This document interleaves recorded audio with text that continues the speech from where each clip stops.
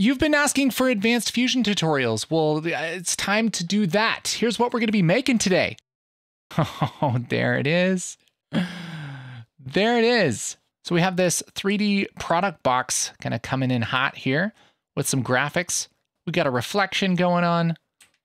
This is a pretty cool little thing. And even if you're not looking to make something exactly like a product box, this is going to teach you a whole bunch of stuff about Fusion that you might not know. Let's do it. So here's the node graph that I have set up for this comp, and we're going to take this just one step at a time.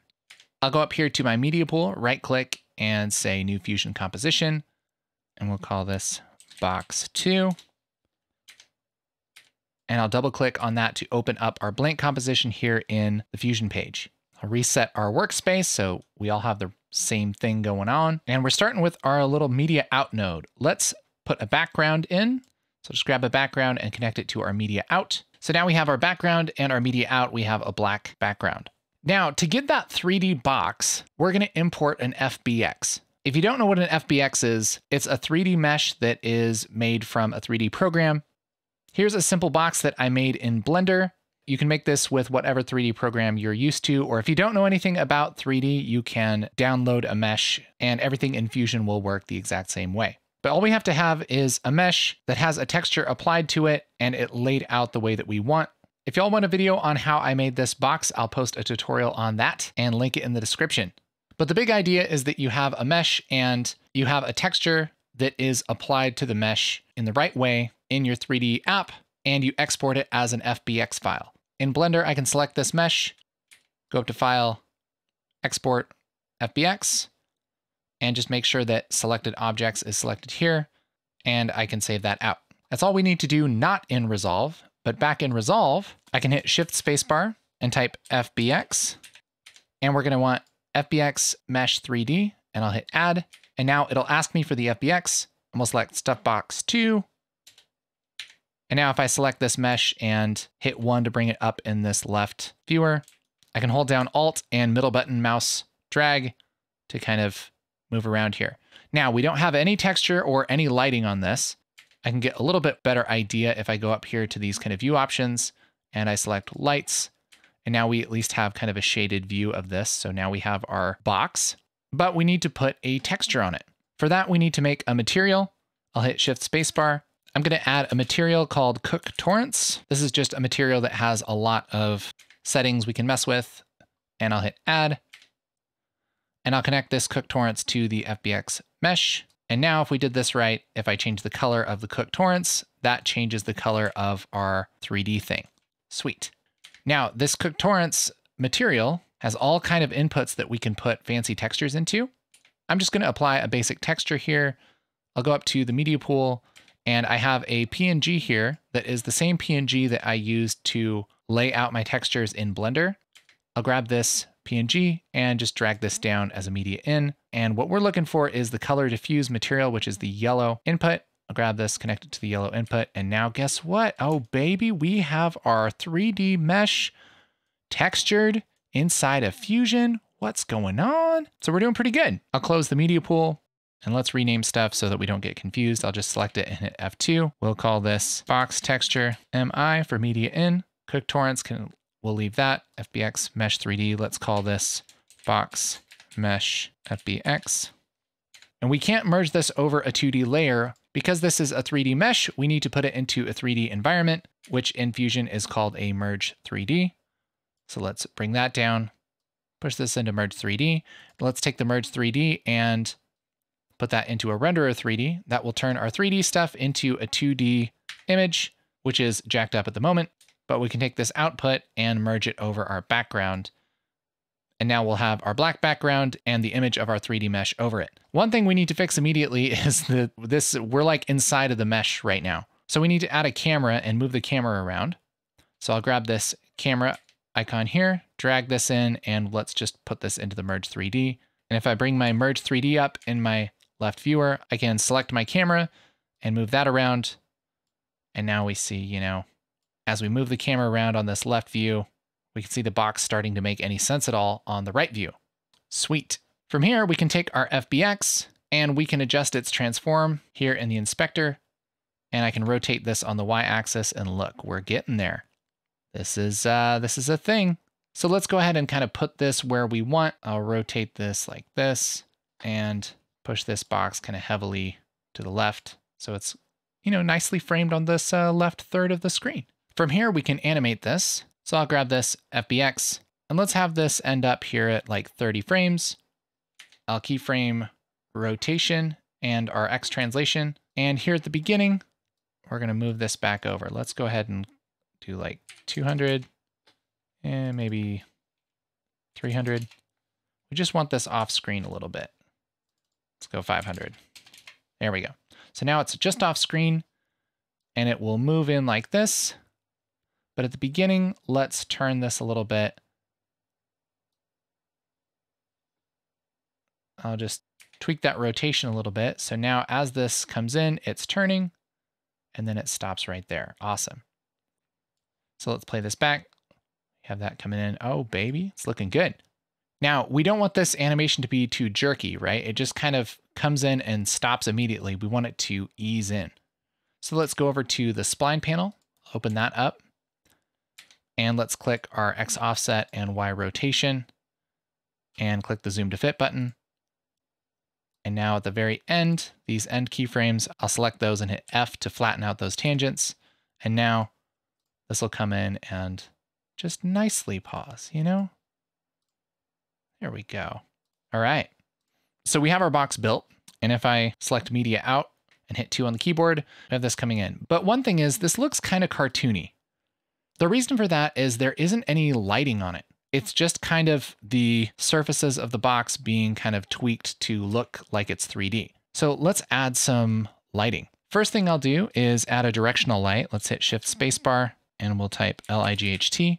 That'll bring up all the lights that are available. And let's get a directional light like this. And I'll hit Add. And this is going to be our key light. So I'll hit F2 and type key. And we'll connect this key light to our Merge 3D, bringing it into our 3D world. And since we have Merge 3D open in this first viewer, we'll see the light show up right here. I'm moving around in this 3D world by either clicking and dragging with the middle button, that's the scroll wheel on my mouse, to kind of pan. I can hold down Alt and click and drag with the middle button to orbit. I can roll up and down to move up and down. I can hold Control and scroll to zoom in and out. And with a combination of all of those things, you can kind of move around in 3D space. So what we're going to do is take this key light and I'm going to bring it back and up and to the right. It doesn't actually matter where this directional light goes, but just to kind of keep us organized, I like to put this where it would be in the real world. Also, going to go up here to these little buttons here. This kind of switches out between rotate and translate. And I'll take this rotation gizmo and let's take this green axis and we'll point the light towards the box and then down a little bit like that. And again, this is going to be our key light. So we're just pointing it right at the box. Now, our preview here on the left, we can see what that light is lighting, but on the right, nothing's really happening. That's because in our renderer 3D, we don't have lighting enabled. So we go over here and enable lighting and shadows. And now we have these kind of shadows happening here on our box. So that works for now. I'm going to take this key light. I'll move this up here and kind of get organized a little bit. I'll take this key light and I'll hit Control C, double click off of everything and hit Control V. This is going to call this key 1. We're going to rename this to fill. That's going to be our fill light. And I'll take this output and put it into our Merge 3D as well. And now this fill light, let's select that here in the node graph. And here in our Merge 3D, I'm going to kind of move this around. So I'm going to, first of all, level it a little more.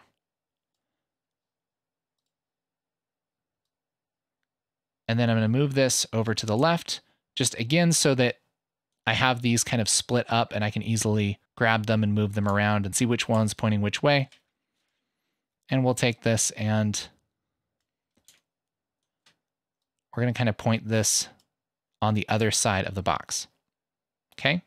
So we have two lights, one coming from the upper right, another one coming from the upper left. But what happens here is this flattens this out to the point where it almost doesn't look like we have lights again.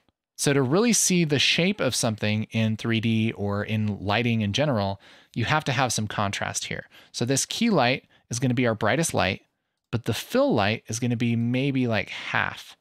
And I think I actually switched these. This is really easy to do, to switch which one is which.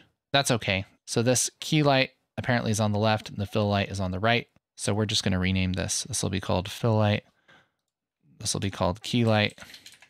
And the key light will be at full intensity and the fill light will be about half. So now we have that difference between this front face of the box and the side. And as this box animates, that lighting is going to change, which makes it look 3D. Yeah, let's go. So that's a pretty good start. We're also going to want a kicker. So that's a light that shines from the very back, like from behind what we're shooting. So let's just make a new light, shift spacebar, again, directional light, and we'll add this to our merge 3D. This one's going to be our kicker. And this kicker is going to go behind our box and probably up a little bit, just like we were really placing a light behind it. But again, it doesn't really matter for directional lights where they go. This is more of an organizational thing. So let's turn on our rotation gizmo here. I'll turn this all the way around and I'll tilt it down a little bit. And depending on which way we shoot this light, it'll make a difference or it won't. So what I'm really trying to do is kind of highlight this edge. So right there, we can see this little edge kind of lighting up a little more when we have this light on or off. So here's no kicker and here it is with it. So it just adds a little bit of edge there. And that's going to be a little bit more pronounced later. Let's turn this intensity up to like 3 maybe. There we go. So now we're kind of getting a little bit of glint off that little edge. Maybe we want to add another kicker. Grab this and hit Control C, double click off and hit Control V. Attach that to the merge 3D. And this kicker will do the same thing. We'll kind of rotate this to where we can get a little bit more glint off the top here. That's what this other kicker is doing, giving just a little more glint. Might not even need this other kicker now, but we'll keep it on for now. The lighting thing is really, you kind of have to just play around with it because it's hard to get right the first time. You really have to mess with stuff. So let's call this kicker 2. Okay, I'm going to select all of these lights, move this up and hit Shift Spacebar and type UND for underlay. That's going to add a little background here. Now click off of it and then hold down Alt and select this underlay. And that will select only the underlay and not the nodes that it's surrounding. And I'll hit F2 and we'll call this lights. And we'll make this apricot. Nice and bright, like the lights, right? So now we have kind of a little group here. Let's start spreading things out a little more. Here's our camera.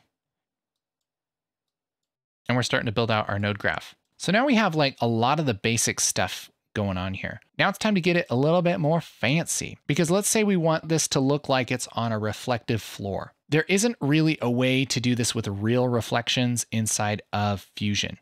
To get those real kind of ray trace reflections, you need to actually use a 3D app, but we can fake it in a really cool way. Here's what we're going to do.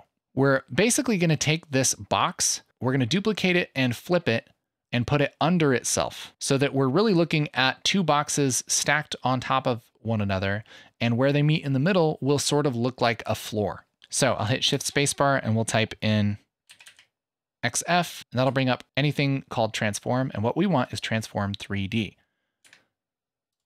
What this node does is it takes things and transforms them in 3D space amazingly, right? So I'll take this mesh and pipe that into our transform 3D. And now essentially what I'm going to have is a duplicate of this mesh that I can move around kind of independently. So I'm going to take the output of this and put that into the merge 3D as well. And nothing's happened yet, but if I take this and I move this around, we'll see that we now have two boxes. So what we're going to do is take just our scale. Here, I'll unlock XYZ, and we're going to scale this on Y to -1. And when I hit that, guess what happens? Boom. It makes a flipped copy of this 3D mesh right under our other mesh. And what's really cool is that because we have all of our animation on this box, it's taking that animation and it's applying a flip to it. And so it actually moves along with the box automatically. And we already have a pretty good looking effect here. So that works pretty well. And if we like that strong reflection like that, we could probably just leave it like that. But we're going to do some more fancy things. What we want to do on this reflection is blur it a little bit. And we also want to kind of fade it out at the bottom. For any of you who remember back in the day, back in 2007, our buddy Andrew Kramer did a tutorial about making 3D reflections in After Effects, and it used basically the same process that I'm going to use here. So this is a really smart way to make kind of fake reflections that we're kind of adapting for Fusion all these years later. And basically the idea is that we take this flipped 3D object, we put it on its own 2D layer, and then we can mask it and blur it by itself. To do that in Fusion, we need to do a little bit of fanciness. First of all of the 3D stuff is coming in through this renderer 3D, which is basically making its own 2D layer. What we really need is this transform 3D, this duplicate of our box, to be on its own 2D layer so that we can do stuff to it. So what we're going to do is duplicate this merge 3D and connect it and kind of make the same 3D environment, but we're going to split these two boxes into two different layers. How do we do that, you may ask? Well, I'm going to take this transform 3D down here and let's select this merge 3D and I'll hit Control C, double click off of it and I'll hit Control Shift V. What that will do is make something called an instance. An instance is like a linked copy of a node. And so any settings that I mess with or anything for this merge 3D is also going to happen here in this merge 3D. So if we want to tweak something later, we can. We might not need to do an instance for this exact situation, but this is a great thing to get in the habit of if you want to make two nodes that kind of share the same settings. Again, that's select the node you want, hit Control C, double click off and hit Control Shift V, and that'll make an instance. So we will need to connect our lights. So I'll just take each of these lights and drag it onto our merge 3D like this, and also our camera. And now we have pretty much the same 3D environment, but we're going to take this transform 3D out of this first one and put it in the second one. I'll also take this renderer 3D, which I think we'll just instance that too. Control Shift V. Take the output of our merge 3D into this renderer 3D. And we'll take the renderer 3D here and put it over our background. And now our media out should look exactly how it did. Looks pretty much the same. The only difference is that this box and the lower box are in two different 2D layers. So I could turn off one layer by turning off the merge. So that's on one layer, and this top one is on one layer. Let's take a second and get organized. First thing I'm going to do is go to this merge 3D and this like spaghetti here. If you select any node and then you go over to settings here in the inspector, you can select hide incoming connections. And what that will do is when you're not selecting a node, it will hide all of the connections just so it doesn't look so overwhelming. So that's pretty cool. And again, because these merge 3Ds are instanced, that happens on both of those at the same time. So now that cleans things up a little bit, makes it a little less horrible. We'll line this stuff up a little bit. And let's name these merges. I'll hit F2 and we'll call this reflection merge. And this is going to be called box merge. And now anything that we put in between this renderer 3D and this reflection merge will affect only the reflected image. So if we were to do something like add a blur, grab this blur here, drag it in between renderer 3D and reflection merge, and I push up the blur size, we are blurring just the reflection. And I think just a slight blur would do us good. So now we have this kind of blurry reflection here, which looks great. And we can also mask this so that it kind of fades out as it goes down. So an easy way to do that is just to add a mask to our merge. So I'll take a rectangle mask and just connect this here to our merge like this. And we'll zoom out and I'll make this nice and wide. And we'll just kind of put this down so it's almost halfway off the screen. And then we'll take our soft edge and kind of just feather that out a little bit, just so we're starting to see it fade out. I think that works well. now we pretty much have our box and our animation set up, and it looks pretty sick.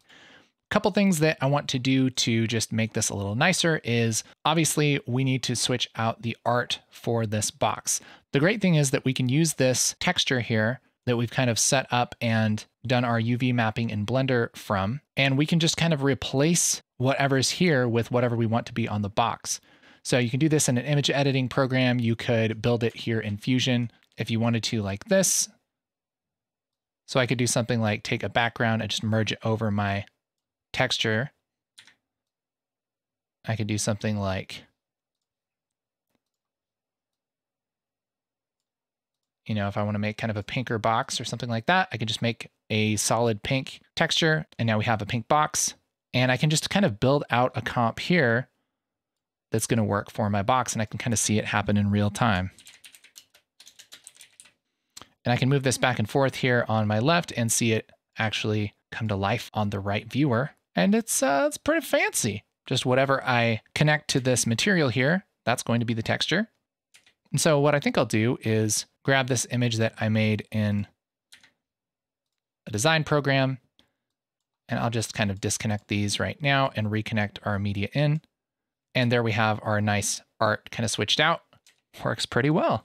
Let's change our background color. I'll go down here to our background node, which is just a black background right now. But we'll take this color and we could do something like this.